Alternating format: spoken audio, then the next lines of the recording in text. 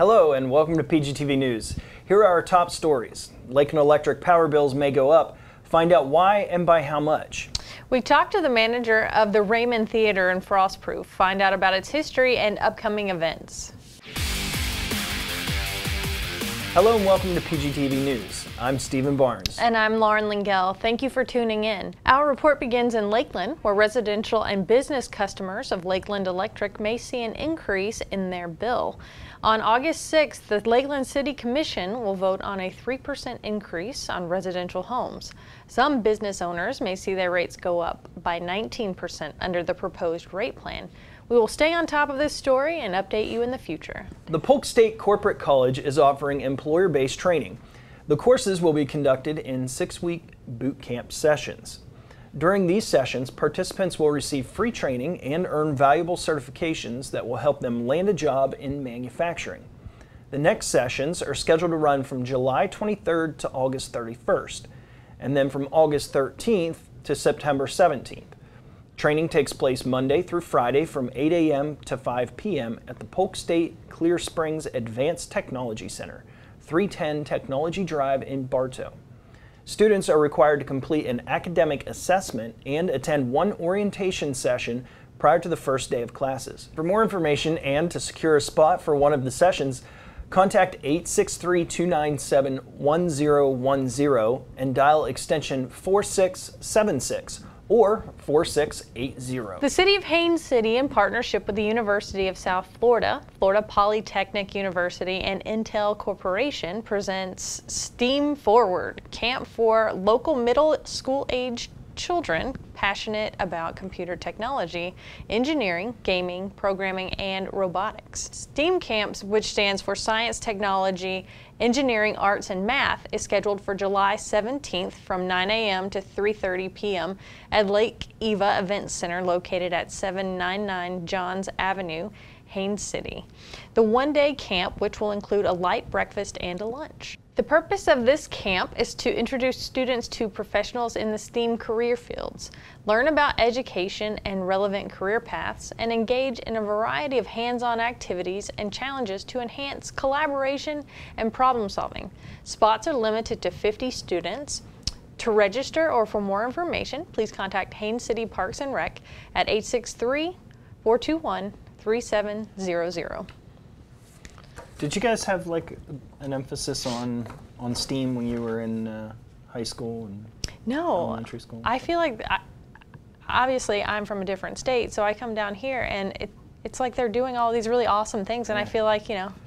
I'll tell you what, if I had robotics when I was in high school, I would have ate that up like nobody's business. It certainly would have been an interesting thing to get into younger. And STEAM camp, I mean, they're even going to feed you breakfast and lunch, so you're feeding your brain and your body, right? Pretty sure everybody knows I'm already in on anything that gives me food. And on to another note, recently grove workers across Florida stripped a few orange trees bare while the fruit was still dark green and about the size of a golf ball. You may wonder what is wrong with the fruit, but workers were actually following the recommendation of consultant Elizabeth Stager, who has been using this stripping method to estimate the size of the next season's citrus crop since the early 1990s. After Stager counts fruit from about 500 Florida orange trees, she will release her projection of the size of the coming orange crop in August. That is so fascinating. Like, I have never thought about that. I always wondered where they came up with those citrus projections. Like, how in the world are they going to know how many oranges are going to, grow? But right. Guess that's how. That is very interesting. The Deer and Turkey Expo is coming to Lakeland on July 20th through the 22nd at the RP Funding Center. Visitors will see the latest innovations and equipment. There will be seminars from field experts on topics including habitat management, food plots, and deer and turkey hunting strategies and techniques. The expo will run from 2 to 8 p.m. on July 20th, 9 a.m. to 5 p.m. on July 21st, and from 9 a.m. to 4 p.m. on July 22nd. For more information, visit www.deerinfo.com. And speaking of wildlife, residents of Winter Haven may soon see a new city symbol. The city's Cultural Arts Advisory Board has recommended that the sandhill crane become the official city symbol. Judy Cleaves, who is the chairperson of the Cultural Arts Advisory Board, said one of our committee members did the research and thought that the sandhill crane would be a good representative. She goes on to say, we want something pretty and something different. It is a beautiful bird. It is a beautiful bird. We've got these 3 sandhill cranes that walk around our neighborhood, and they're, and they do their thing. We always call them the gang of 3. They just kind of hang out together. Pretty birds, though. We want to remind residents that Eagle Lake Loop Road in Winter Haven is closed and will remain closed till early December. This is due to the Transportation Improvement Project extending along Eagle Lake Loop Road from just east of the intersection at Rifle Range Road to about 450 feet east of the canal. Through traffic will be detoured around the work zone along Rifle Range Road and Eloise Loop Road. The project requires the placement of pilings to support the new bridge, and the county warned residents should expect an increased noise level during late July or early August. You know, increasing roads is a big part of building out infrastructure, and that's needed for growth in the county. This is civilization. Mm-hmm. Businesses need infrastructure to grow, and along those lines, we've got Benicia Frazier with this week's business tip. Take it away, Benicia. This is Benicia Frazier with your quick business tip, here to answer all of your business-related questions. Here's how to turn your passion for food into a successful home-based cottage food business. Cottage foods have gained a lot of interest as people look to make money from home or supplement their income. Florida law allows individuals to use their home kitchens to produce for sale certain food products that can be sold directly to consumers. So, what is a cottage food?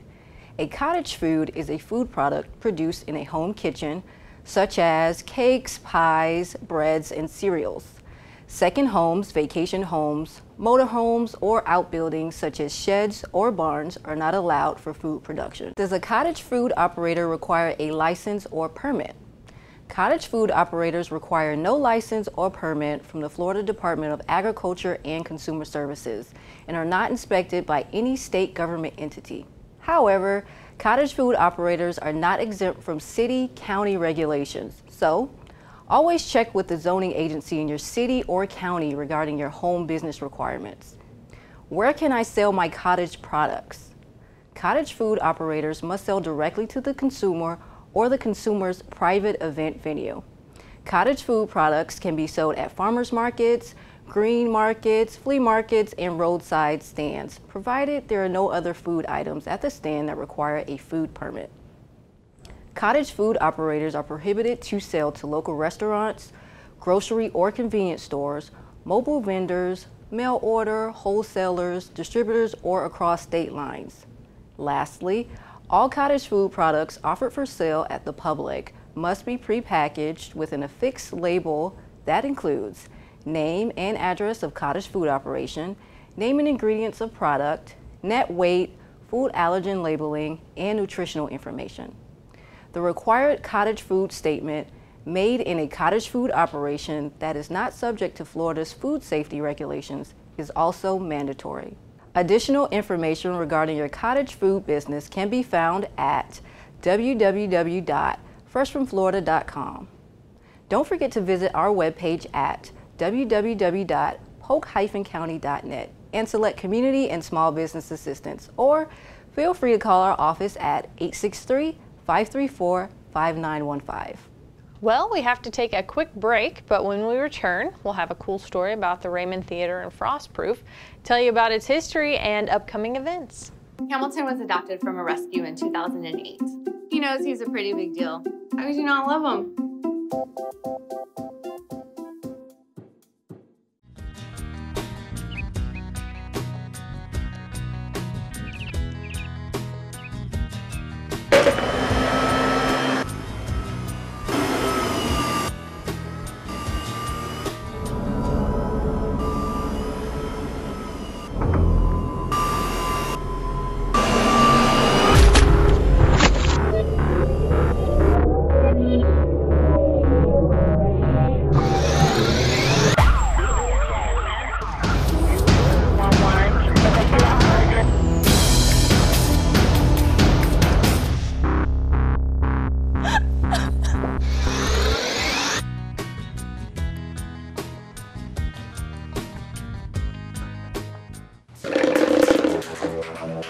Did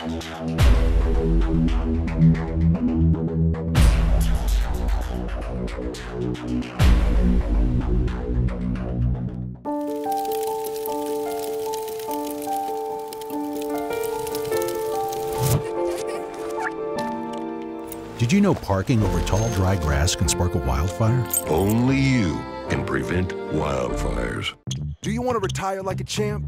Just like legendary basketball star Uncle Drew? Don't do him like that, Uncle Drew! You're already acing the game. You've got your dream ride. Don't be slamming my door. Sorry about that. You just did the same. Gotta get the boys. Your dream vacation and your dream team. And now you can make your retirement just as legendary. I get buckets. Get the tips you need to get on track at aceyourretirement.org. Opioid dependence can happen after just 5 days. Know the truth, spread the truth. Welcome back to PGTV News. When it comes to Polk County, there are a lot of places with lots of history. We had a chance to talk to Violet Branson, manager of the Raymond Theater. Here's Sherry McCullough with the story. Frostproof, Florida, a town in Polk County, which is rich in history and has lovely people. We recently visited the Raymond Theater to find out more about its history and upcoming events.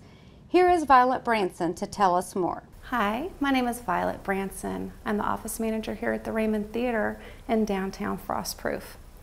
I'm here to talk to you today about our history and a little bit about what's going on at the theater. The theater was built in 1925 by Frank and Vera Thompson. They named it after their second son, Raymond. It was host to vaudeville shows, silent movies, and was the community's only theater until the 1960s when it finally closed down. In the early 2000s, the Frostproof community came together to raise funds in order to renovate the Raymond Theater. In 2007, the Raymond Theater was reopened and has since held various activities such as murder mystery dinners, musical tributes, and so much more. We host quarterly murder mystery dinner theaters here, as well as a music series for tribute artists that runs January through April. Please join the Raymond Theater on July 21st for their quarterly murder mystery dinner titled Death Plays a Role. For more information, please visit www.raymondtheater.com. Well, Steve, what do you say we take PGTV News on a trip down to Frostproof and get this dinner theater going on? It sounds like fun. I've never actually been to one, but I hear what they do there is pretty cool. Yeah, I need to be scared. It's been a while. So. Mystery dinner. All right. Well, it's now time for our favorite segment here, Sports with Neil Duncan. Woo. Hey, thanks, guys. I want to remind everyone to check the PGTV listings for weekly airings of Sports Central. When you tune in, you'll see a full hour featured guest, athlete spotlights, and so much more. You can also tune in to the radio version of Sports Central on Talk 96.7 or Talk 1430 WLKF every Tuesday morning from 7 to 8 a.m. and every Thursday from 5 to 6 p.m. Now let's get to your Polk County sports news. Well, the top table in the USL Premier Development League Southeast Division got plenty tighter on July 7th as the Villages Soccer Club blanked the Lakeland Tropics 2-0. The Tropics came into the game in first place but fell to 8-2-2 with 2 games remaining on their regular season schedule. Had Lakeland won, they would have clinched their first ever playoff berth. They looked to get back on track on July 10th. However, they were only able to notch a 1-1 tie against IMG Academy Bradenton. So it'll all come down to the regular season finale at home on July 14th against Weston Football Club. A win would clinch a spot in the postseason for the Tropics. Only the top 2 teams in the Southeast qualify for the playoffs, so good luck to the Tropics. The Lakeland Flying Tigers continue to battle for the Florida State League North Division lead. They currently sit 1 game back of Dunedin with a second half record of 11-6. The Flying Tigers will have a 6-game homestand coming up. It'll be July 23rd through the 25th against Dunedin and July 27th through the 29th against Clearwater. Go Tigers. As always, you can go to visitcentralflorida.org or centralfloridasports.com for more information on things going on in Polk County. Back to you guys. Thank you for the sports report, Neil, and thank you, ladies and gentlemen, for tuning in. Remember to tune in again next week for another installment of PGTV News. We'll see you next time.